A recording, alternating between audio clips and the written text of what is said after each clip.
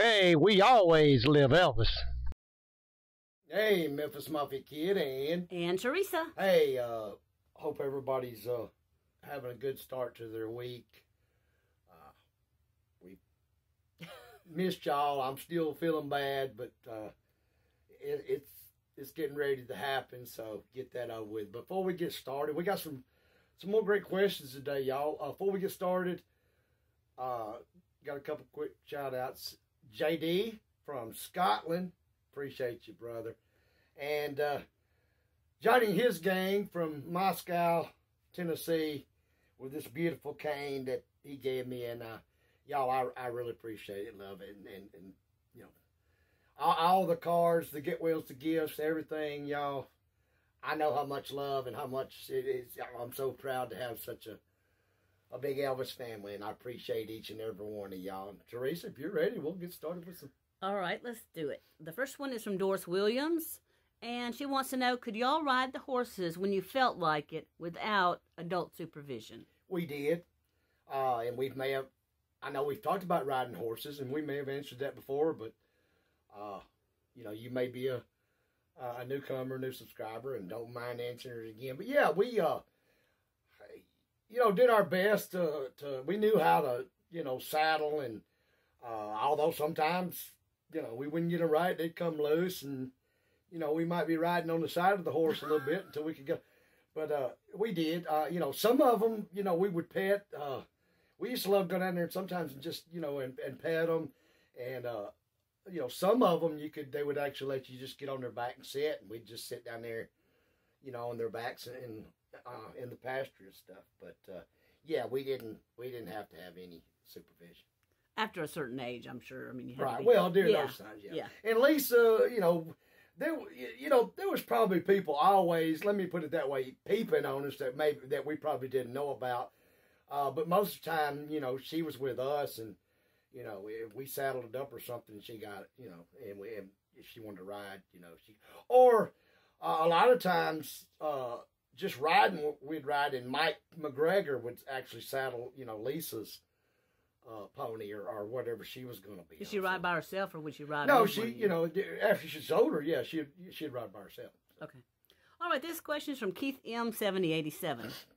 Danny, do you ever think Elvis felt trapped by always having people in the house? And do you think he might have been happier if he had the whole house to himself when he wanted to just chill out in various rooms? I don't know if and that's a great question. I mean, I don't know if the word trapped is the right word. I mean, it may be. I know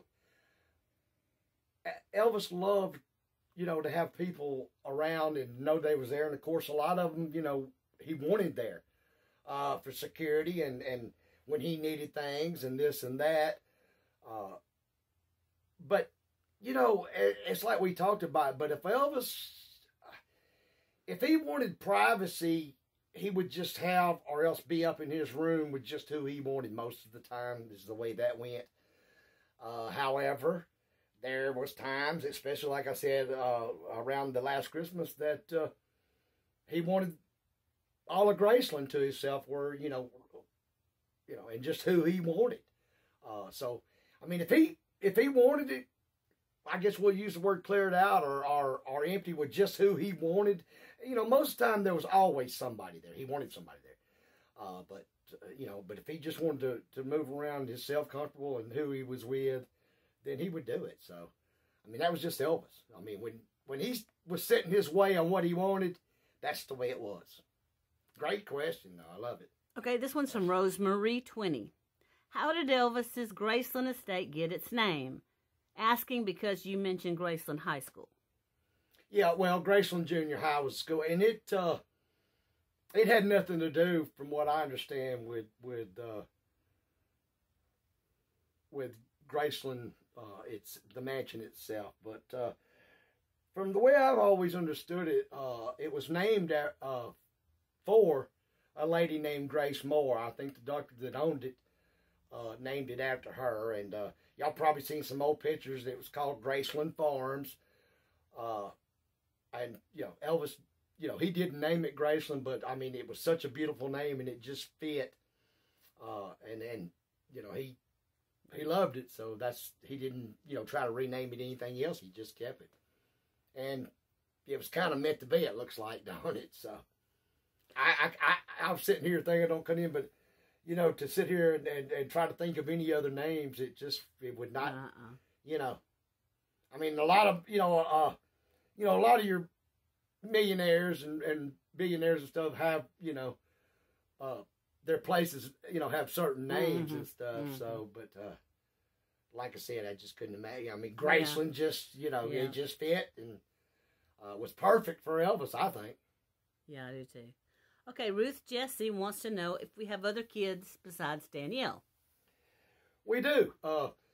Actually, when Teresa had 2 children from a previous marriage, and of course I did from a couple marriages, and we have, of course, y'all know Danielle. She's the oldest, and then I had Paris Smith, which is our oldest boy, and we had Jericho, which is, like I said, actually Teresa, but to us they was all ours. Yeah. But her and Paris are right at the same. They was born the same year. They're right at the same age. Yeah, Jericho and Paris. And then our younger son, Brandon, he just got married not too long ago. All of them is grown, married, and all of them have. We have grandchildren by all of them except for Brandon and I don't think Melanie right now. I don't think they'll have children. I don't think they want them, but that's fine. Yeah, but that's a great question. But four total. Yes. Okay, please tell me who. Okay, this is from Sandra Weber. Please tell me who Ira Smith is.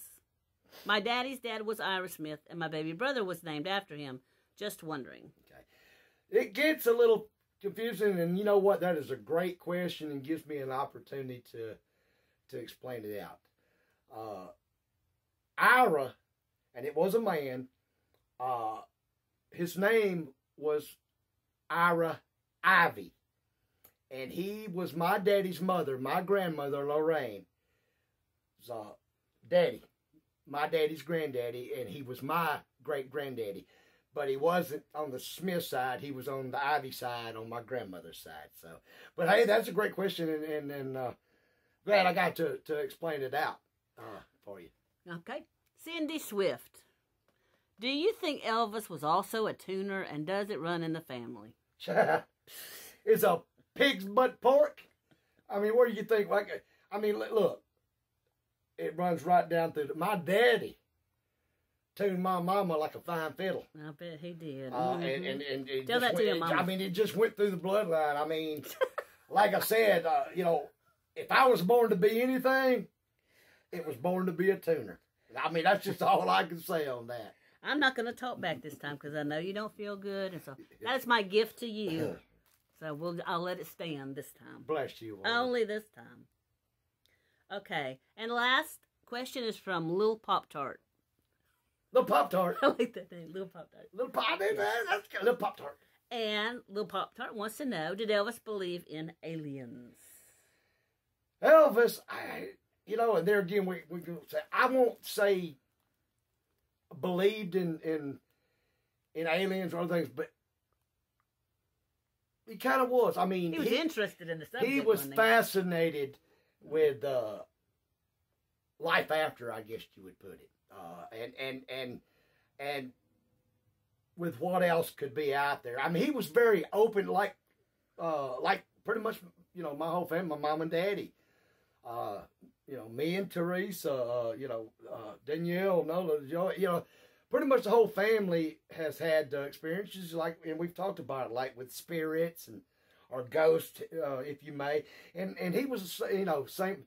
I mean, mom and daddy's have told, I know, some stories, but they could probably tell so many, many more of the, how do you put it, the way out there things that, maybe that a lot of people don't believe in, but I think he did. I think he was.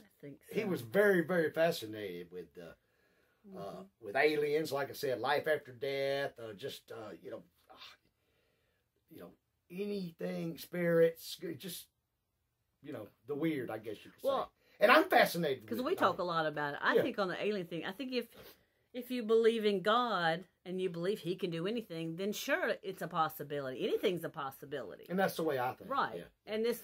I mean, each his own, y'all, and we're not, trying to sway anybody either way and quote religion. But, I mean, if you think about it, why would